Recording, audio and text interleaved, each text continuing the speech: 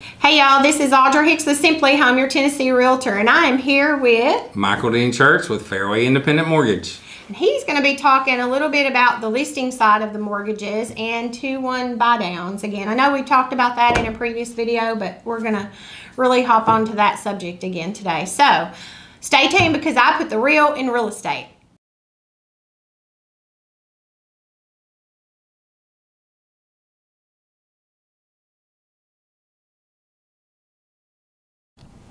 So, on the listing side of mortgages, what does Fairway offer for us listing agents? So we have a lot of different programs. I know you probably in this market have some listings that maybe aren't selling in 2 days like they used to, and I think that's about everybody. And the seller needs a little bit of help and motivation to get the clients to make an offer on the house. Okay, so what do y'all have? So we're doing a lot of stuff where we partner with the seller and offer like a 1% credit towards closing costs for the buyer if they use us as the lender, or we can apply that towards a temporary buy down, which is a 2-1 or 3-2-1 buy down. Okay. So basically what a 3-2-1 and a 2-1 buy down is, it allows the seller to contribute and the lender a certain amount towards a interest rate subsidy. So basically if the rate starts out at 7%, you know, if you do a 3-year buy down, then that first year your payment is going to be based on a rate that's 3% lower than the market rate. Right. So it'd be 3% lower, 2% lower, and then 1% lower, and then the fourth year would go back up to the full amount.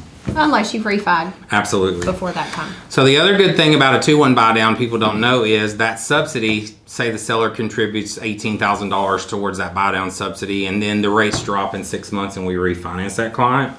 So if there's $16,000 left in that subsidy that we're holding in escrow at the lender, they don't lose that money. Oh, that's good. So when we call and order the payoff, if there's $12,000, $16,000, whatever's left over in the subsidy, that gets applied towards a principal reduction. So they don't lose the money like they would if you did a straight rate buy down where you paid 4 points to get the rate down, you know, a point. That's awesome. Yeah. Is that not on the 3? all 2-1? of them. Okay. I didn't know if it was just on the 2-1 or the 3-2-1. Either one. So all of them. Yep.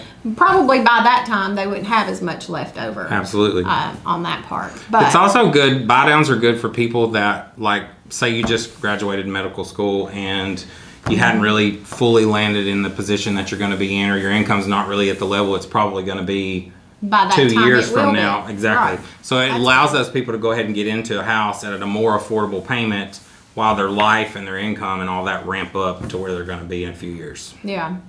So that's where we see on the listing side, the lenders are given credit if you use the preferred lender. You don't have to use who the preferred lender is, but it's an incentive if you want to on that part.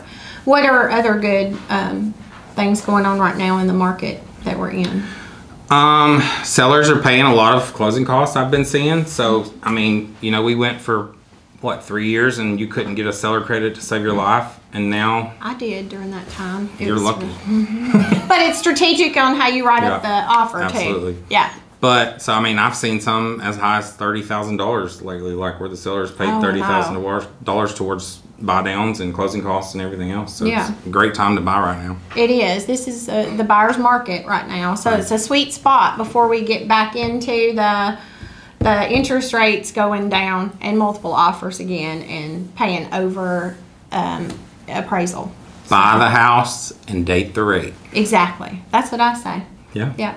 You go ahead and marry the house, but you date the rate over here. Exactly. Well, that don't sound right, does it? But you got to think outside the box during every market that we're in. Yep. And but now's a sweet time to buy.